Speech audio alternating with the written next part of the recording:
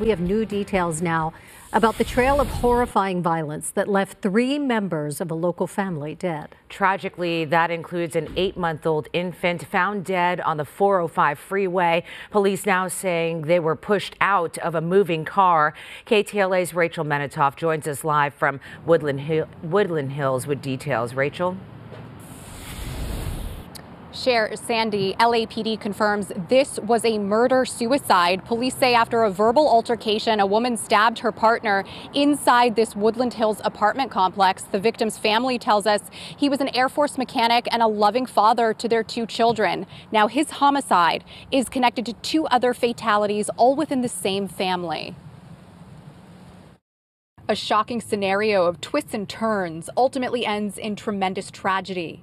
LAPD confirms 34-year-old Danielle Johnson stabbed and killed 29-year-old Jalen Allen Cheney in their shared Woodland Hills apartment when a heated argument turned violent early Monday morning. She then took off down the 405 with her 2 kids, pushing her 9-year-old daughter and infant from the moving car. The baby was killed and the little girl injured but survived. Johnson continued driving, her car going over 100 miles per hour before she crashed into a tree on PCH in Redondo Beach.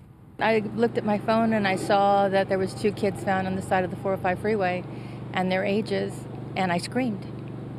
And I called my husband and my daughter up and I read them the article.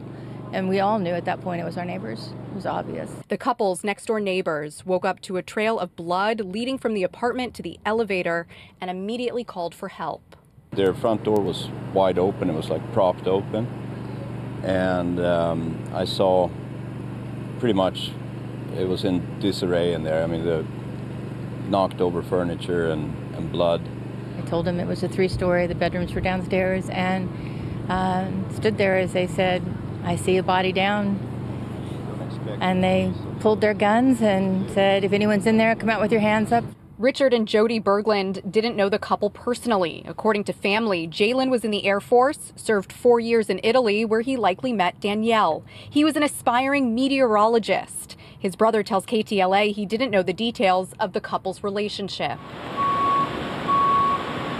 As for his daughter, she's being treated for her injuries at UCLA. She's the sole survivor and likely the primary witness to a series of unimaginable events. Knowing that that poor child saw what she had to see and experienced what she had to experience on the side of the freeway, and, you know, losing her mother the way she's now lost her mother, and probably the last memory she have of her mother is not going to be great. And I just can't. That is going to haunt me forever.